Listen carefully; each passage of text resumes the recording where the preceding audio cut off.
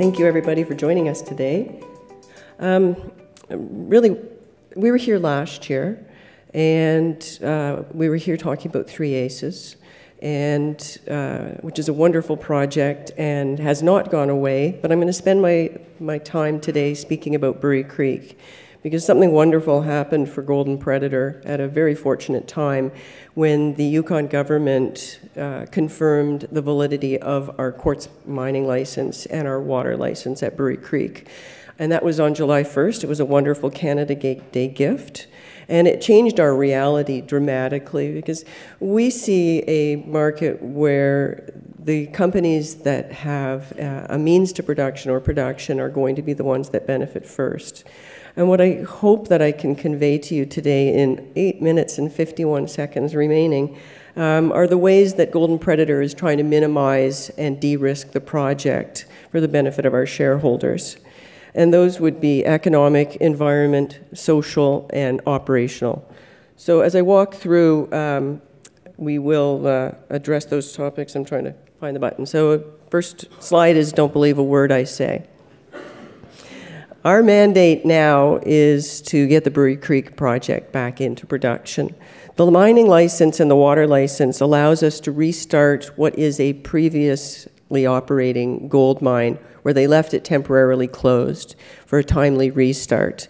The slide that you're seeing here shows the price sensitivities for the internal rate of return based on different gold prices. So $12.50 was the base case, and runs up to 1,600 Canadian with an internal rate of return at that rate on the PEA of 43%, sorry.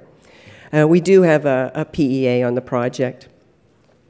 About a $65 million market cap right now, about 40 cents, 41 depending on the day. 156 million shares issued and outstanding. For full disclosure, I am married to the chair of the board. We are, along with Eric Sprott, the largest shareholders, at just under 10% each. We also have CIBC Private Wealth out of Yorkville in for about 20%. It's a series of high net worth investors, so it doesn't come up as an insider reporting for one. Pat DiCapo and Power One, McEwen Mining, and Albert Friedberg was also in. One of the ways we're trying to de-risk our projects is by being very progressive in our community relations, and our strong relationship with the Trundikwitchen First Nation I credit to the reason why we have a restart under the existing licenses. We have a socioeconomic agreement with Trondek and a very, very strong relationship with them. Recently, our chair and the chief did a webinar, and I can provide you with that link if you'd like to see it directly from the First Nation. So Brewery Creek, this is an outline of our project. I'll go back maybe. There. You'll see the mining license in the beige, and you'll see the heap in the blue, and that will become important as I walk through this. So this is a Google Earth map of the Brewery Creek project. So the Brewery Creek project's about 45 minutes by road from Dawson City. As mentioned, it was a previous producer. They left about 150,000 oxide ounces. There is a sulfide resource, but we don't focus on it. The outline that you're seeing is the mining license, where we can mine, and the deposits that are located there, as well as the new resources that we've discovered. This will hopefully zoom in on the heap, but it's not really working. There it is. So you'll see the infrastructure that's left. This is the ability to start with a very low capex, about 35 million US, will get us back into production on a first scale process. And I'll walk through that in a minute. So we have a 3-phase process for Brewery Creek. The first phase, we want to reprocess the heap field. They run a mine. It's a 15 million ton pad. There's 9.5 million tons on it. When they run a mine, they ran 60% recovery. So there's a significant amount of gold left on the pad. We have the ability to reprocess it and crush it. So you see the heap pad, and you see 3 new cells that have been unbuilt. They're also licensed, and you'll see the 3 ponds that are there, and they'll be relined next year. So by reprocessing the heap, we're able to start with a very low CapEx, and then we use that in order to expand and finish the current mine plan and go through the permitting process so we can expand into new areas that we've discovered. When we picked the project up in 2009, we expanded from about 150,000 ounces to 850,000 ounces of oxide. That's a 5-fold increase of our resource in about 3 years. We're continuing to drill, and we'll be able to look at an updated PEA as well as a feasibility study on the heap in order to restart it. So some of the ways that we're looking at de-risking the project, and I've got a number of slides, but I'm really just going to keep talking about this one. I think is important. Environmentally, 20 years of data. This is a proven project. It was reclaimed extremely well, infrastructure left in place.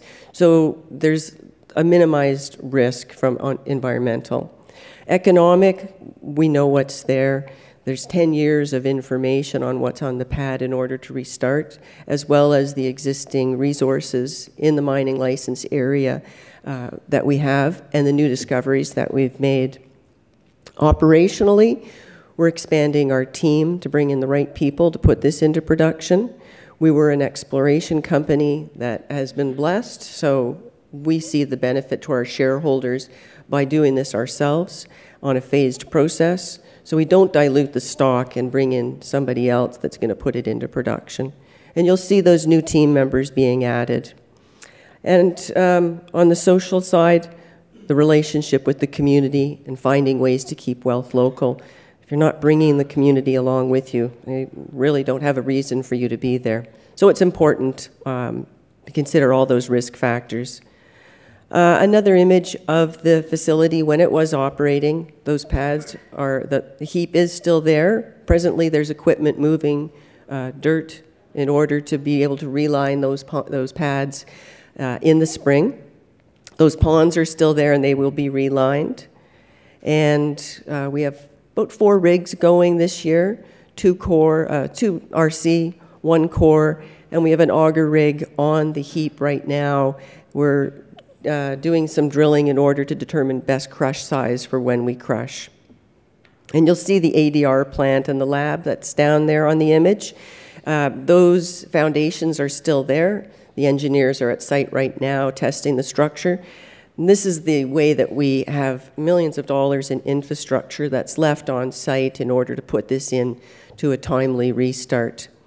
With an 8-year mine life of the current resources and the ability to expand, and a low CapEx with a very aggressive development project next year, we don't want to make any time commitments, but 18 months is very reasonable to have this back into production.